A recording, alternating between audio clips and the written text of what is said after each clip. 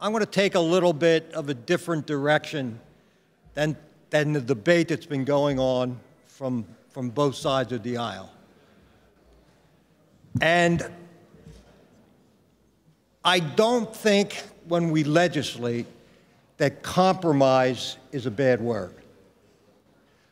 I don't think compromise is a bad word. And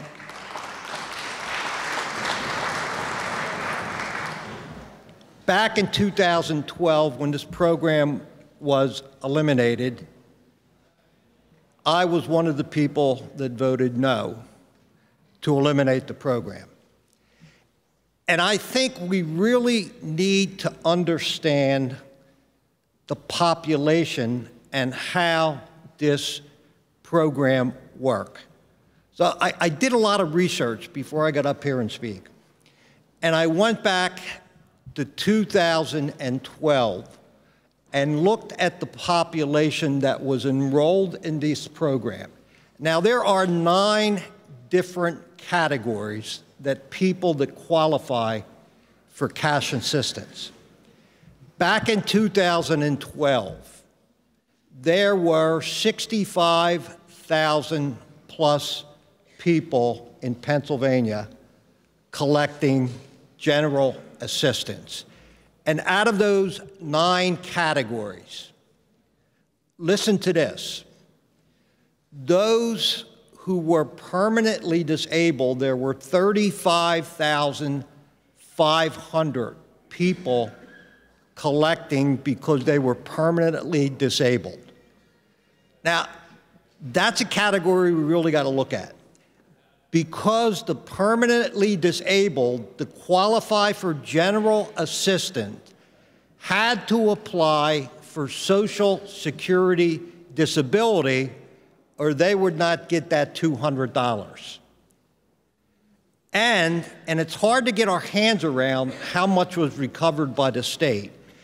And as soon as these people qualified, the federal government would reimburse the state all of the general assistance money that that person collected from the very first check.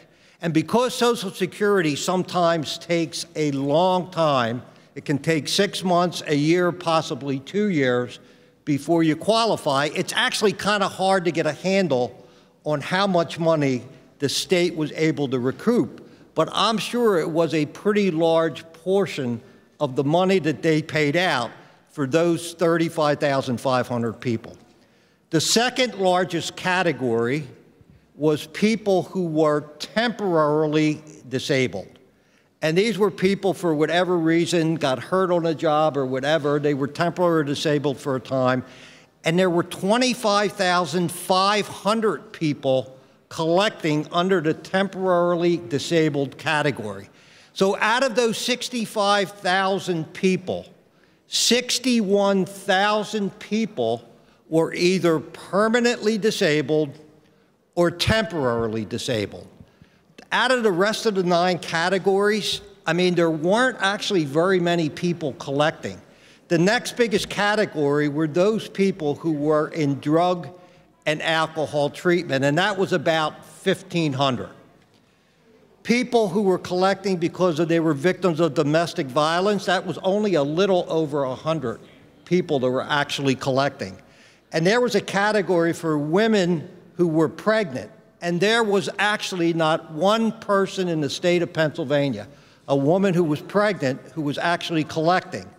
And I know we voted on an amendment a while ago. There was not one person collecting because those women qualified for many other things and were not eligible for cash assistance. So I think there's parts of this program, and again, I've always thought this should be a budget issue and negotiated during the budget, not voted on as a bill.